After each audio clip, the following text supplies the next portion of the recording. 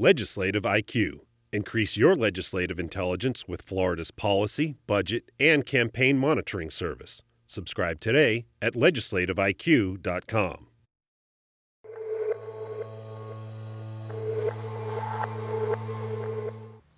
Signs like this one appeared on state buildings on the last day of June 1992, and as the clock ran out at midnight, June 30th, lawmakers still working jokingly turned off the lights, but the state was officially without a budget. I don't think the governor agrees with this program. Kurt Kaiser was a key negotiator at meetings during the wee hours of the morning. Your advice to this legislature is July 1st gets closer every day. Yeah, they really just need to sit down and talk across the table and have some give and take.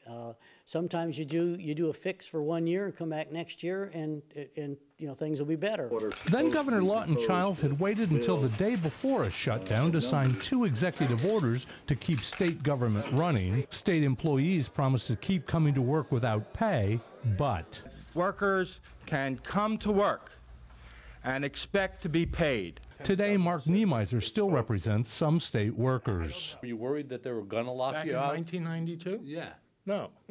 I felt annoyed because, as I said, people kept trying to manufacture this crisis mentality. And, come on, the way we solve things is to work through them. Governor Rick Scott is already being criticized for sending this letter to state agency heads asking for a contingency plan if there's no budget July 1st. Scott is being accused of feeding into a crisis mentality by sending the letter so early and for taking a shot at the state Senate, which could make compromise difficult.